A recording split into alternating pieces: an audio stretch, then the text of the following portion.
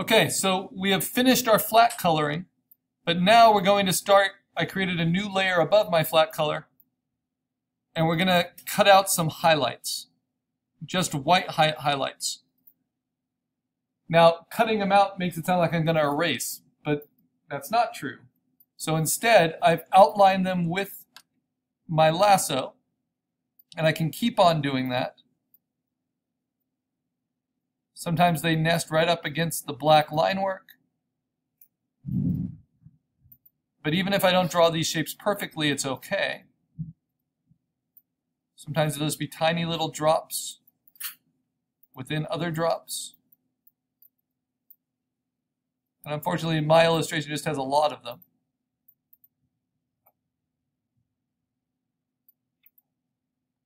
But this is all kind of special effects stuff, making the colors pop a little bit more.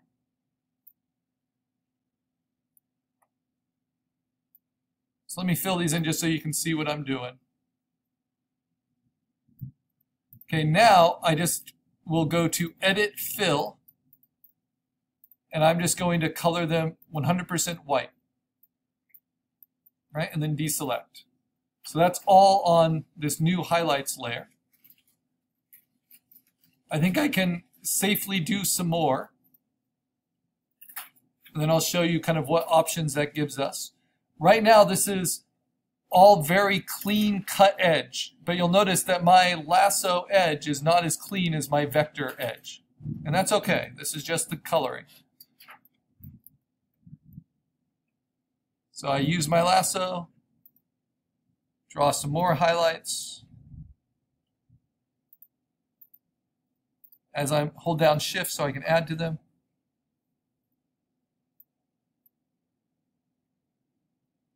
As I'm working on it, I'm getting kind of more and more introduced to my illustration, and I am not using any particular light logic here.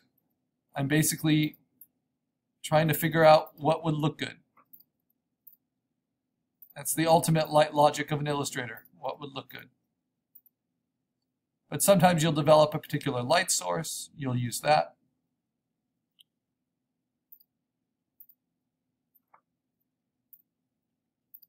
And because it's on its own layer, it's okay to overdo it because it's easy to erase.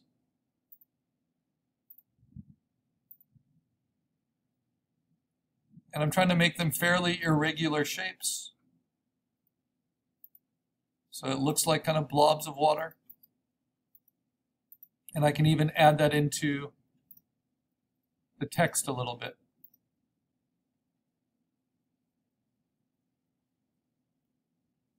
Now, once you get beyond flat color,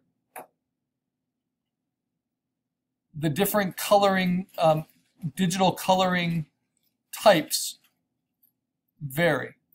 And you have a bunch of options then. So we're going to learn to recognize the different options in order to be informed about what decisions we make.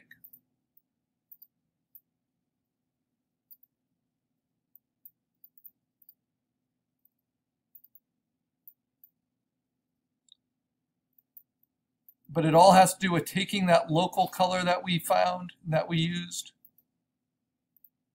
and splitting it into variations of that local color. And the most basic is called duotone color. And the most basic of duotone color is what's called cut edge or hard edge duotone color, where you just make a highlight version and a shadow version of your local color.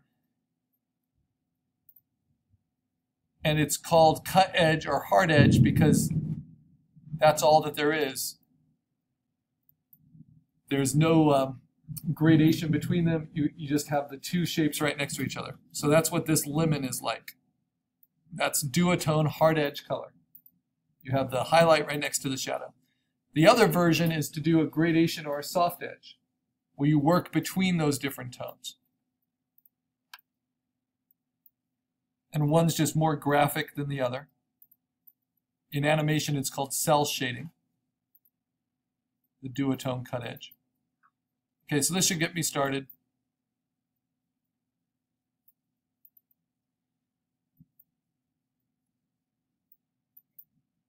it's better to try new things than to be too precious about it. All right, so I just added a bunch of those whites. This is still flat color because white is not duotone, right? White and black you can add as much as you like. It's not duotone. In the same manner, I can add a new layer, and I can add what's called full bleed inking.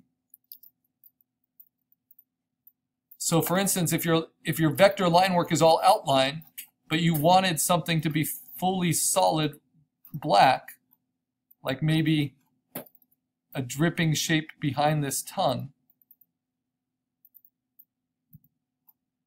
then I can do that in full bleed inking. And then I can fill that, just like I filled the other layer with white, I can fill that with 100% black. Right? And maybe I want a little bit more of that. Again, it's better to be experimental than precious. And by having these on different layers, we can always try new things. But these are not going to be as clean as the black outlines you used in your vector. Now, I don't even need to worry. Actually, I do a little bit. About how clean I am. I just want to stay behind the black outlines. I don't need to get the shapes perfect. I just need to get them behind the black outlines.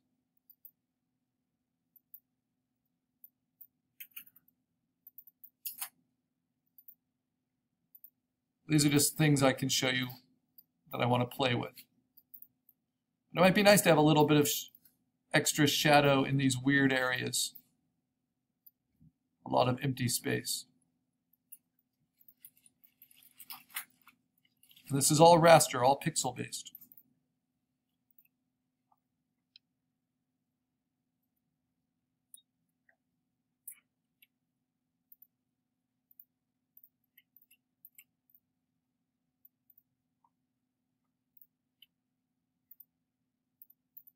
All right, so now I can get to the duotone coloring. So how do I do that? I make a duplicate of my favorite flat color layer. I move it up above any other flat color layers I'm using. I mark it green, and what I do first is I call this duotone shadows.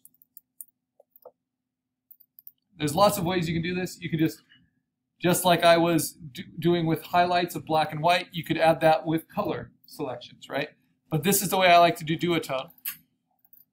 These are going to be the shadow versions of these local colors. So I go to Image Adjustment, and I go to Levels, and I simply darken the midtones. And those give me the shadow tones of my colors, of my flat colors. Then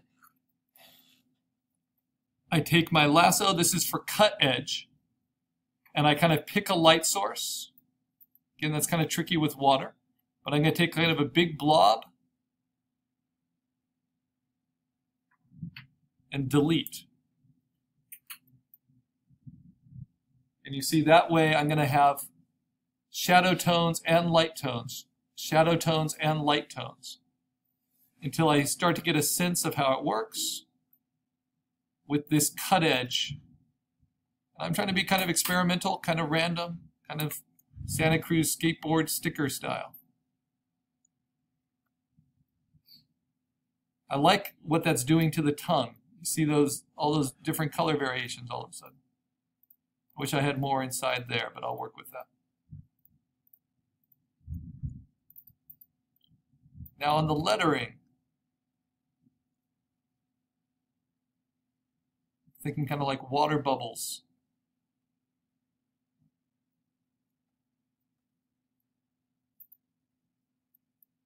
Command Z is your friend.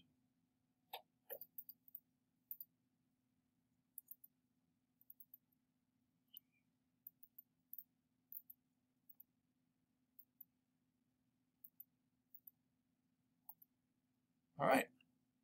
So now I have those as duotone shadows. Now I can do the same thing with my highlights. what I can do is I can select all the empty space, right? All the white unchecked contiguous from my Duotone shadows layer, move that selection just to my flat colors, duplicate that.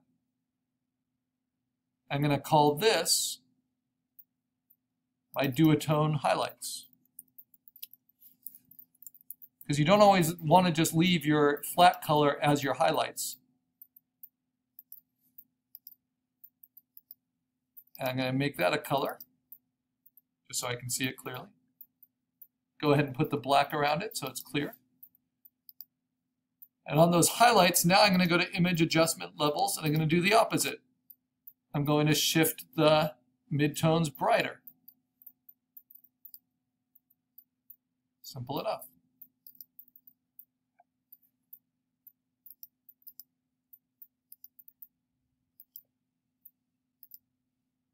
So that just kind of contrasted my image a little bit. Now that all works, and once I add my white highlights to that, that starts to look kind of exciting. Once I add my full bleed inking to that, that looks maybe even a little bit more interesting.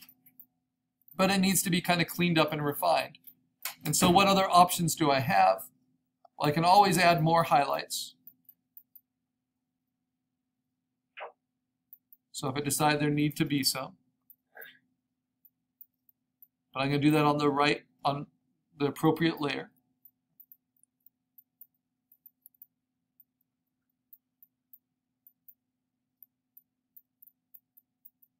And then I can always do like particular coloring in any one place that I want at any time. So for instance, in my Duotone shadows, maybe I want a shadow shape that kind of goes behind the eyes like this, kind of like a raccoon.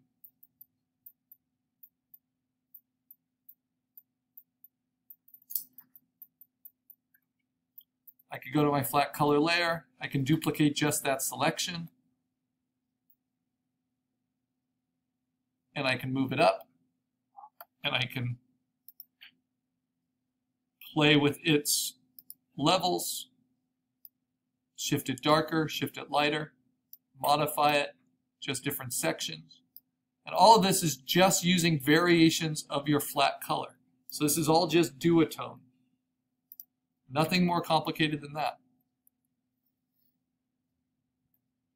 That, along with some white highlights, can go a long way in your artwork. But if I want to push it further, what if I start softening my color options? So you'll see here, after I added the white highlights, I didn't do cut edge color. I actually did soft edge Duotone. And I like to do cut edge first, save the work, because it's so easy then to do all of this and just soften it with Gaussian blur. So this is my little trick. I'm going to take all my Duotone layers here. I'm going to merge this one with this one. My Duotone shadows. And I'm going to put them into a group. So Duotone shadows and highlights I put into its own folder. Then I duplicate that whole folder, Command J. And I'm going to call this Soft Edge Duotone, the one I just made. And I'm going to call the one underneath it Cut Edge Duotone, or Hard Edge Duotone, because that's what I'm looking at here. Now my Soft Edge Duotone, I take that whole folder and I'm going to run a filter on it. First I'll do it on the highlights. And I go to Filter, Blur, the only filter we use, the only tool we use consistently. And I'm going to blur those out a little bit. And then we're really going to see it when we do it to the shadows. Let's do it more extremely. Blur, Gaussian blur.